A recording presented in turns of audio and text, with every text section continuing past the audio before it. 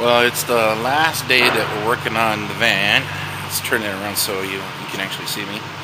Today we're going to do a test drive, take back the parts that we didn't need, and make sure that everything is working okay. It's early in the morning. As you can see, it is really kind of pretty. It's misty. Jack is getting the van off of the lift right now. And then we're going to head into town back to Napa and O'Reilly's and return the stuff we need to. We got to return the tools that we borrowed or rented at Napa and get my deposit back there. And then, you know, hopefully this is going to be a start to a wonderful day. Jack is driving first thing in the morning. And so far it sounds pretty good. Checked all the air pressure and all the tires. Set it with about 50 pounds cold according to the tires. That is appropriate. And then plus, by the time I get done with everything in the back of this thing, there will be some pretty good weight. So here we go. So as of right now, everything's going pretty good.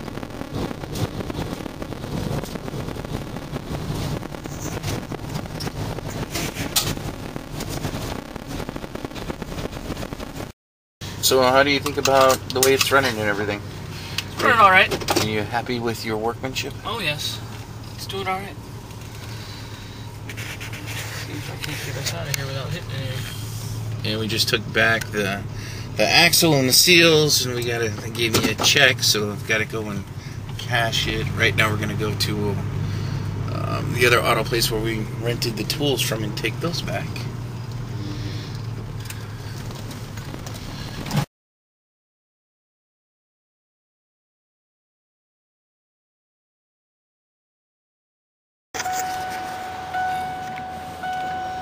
Got System Bank 1 and Bank 2 lean. Really?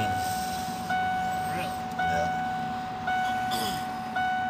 Which could be plugs, plug wires, could be fuel filter. Oh, we just replaced all that. Intake gaskets. It ran Or fine basically this morning. it's got a vacuum leak somewhere.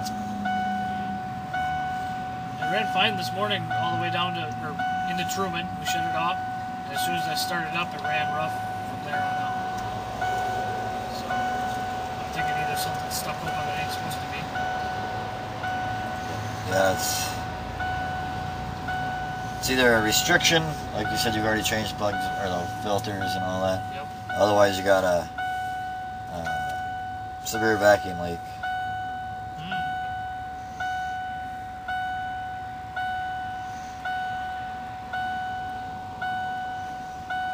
Interesting. Yeah. Okay. Well, thank you, Chad. Yep. All right, Thank you, sir. you. Here's your pliers. Okay. So with that little tidbit of information, what do you think, Jackie? Well, I think we want to get it back home, and I want to hook up my own scan tool and see if we can get a little more in depth. Gotcha. See what we got going on. I have a couple theories. Do you? Yeah. Let's close that door, man. That ding, ding, ding is driving me nuts! I wish there was an on-off button for that shit. Yeah.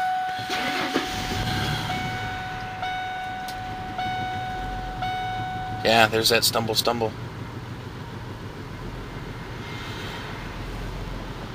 Did he clear the light? He must have cleared the light. I didn't think they were allowed to clear the lights. Doesn't that do it automatically? Nope. Really? So we are off back to the homestay.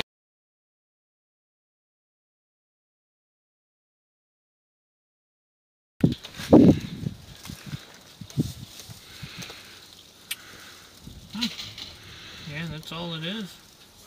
That's all it says, is what he said? Yep. Well, that helps narrow it down, don't it? Generic system tooling.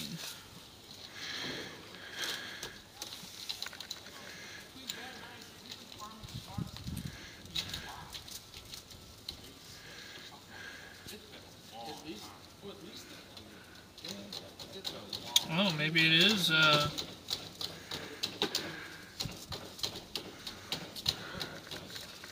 let's That's interesting. Maybe it is the O2 sensors, but there should be a code for them. Because it's giving me, that's the first time I've ever seen this, it's saying that the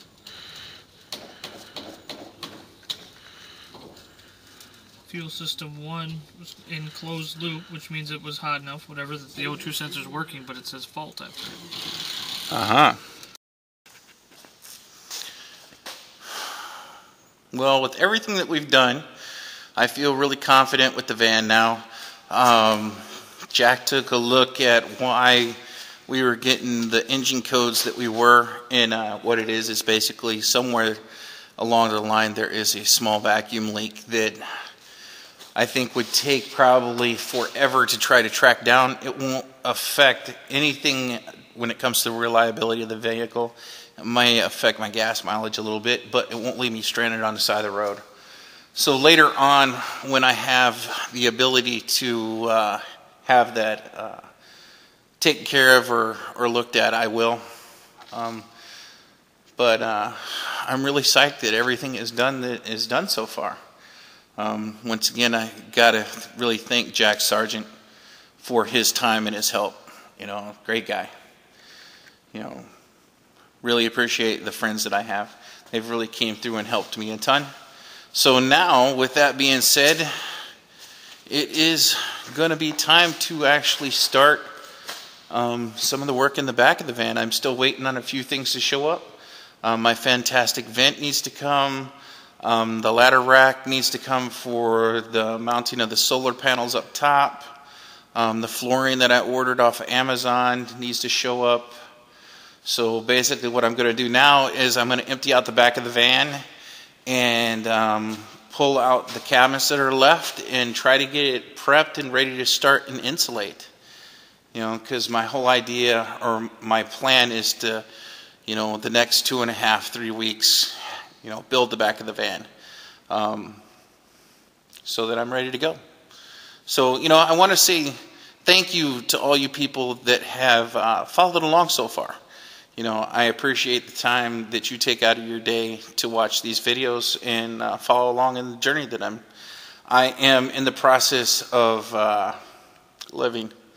So, thanks. And if you haven't done it, please hit the like button, subscribe, and follow my journey. It should be fun and interesting at the very least. Thank you.